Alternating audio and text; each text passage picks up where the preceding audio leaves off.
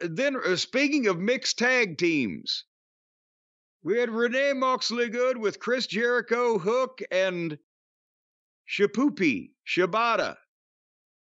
And what a mix that is. And they're going to have a 6-man tag team match tonight. So you got fair warning, folks.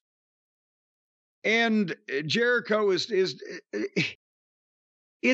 he's now just saying the obvious thing that you would say if you wanted to tell everybody, I'm going to turn heel and take advantage of these youngsters. I'm a prick.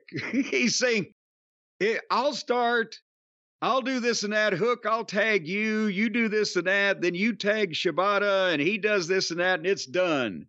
And I'll explain how you do this all, and you can breathe in my rarefied air.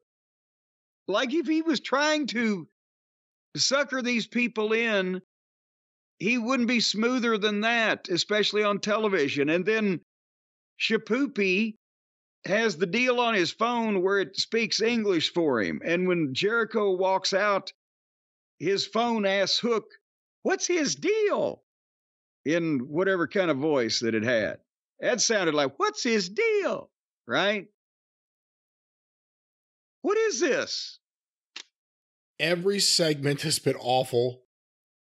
Everyone who was once a star isn't.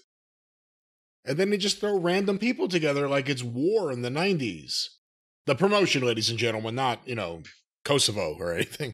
No, they actually were serious and meant their business. They should lean into the idea Shibata's brain may or may not be there.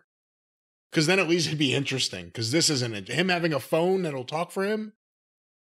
Whose idea was that? How does it talk for him when he didn't talk Japanese into it and he didn't have time to fucking type that, did he? I wasn't watching his fingers, so I don't know how fast he types. Well, we'll let you. He's got the fastest fingers in Japan, from what I hear. That's right. They say if he doesn't make it as a wrestler, he has a great career as a receptionist.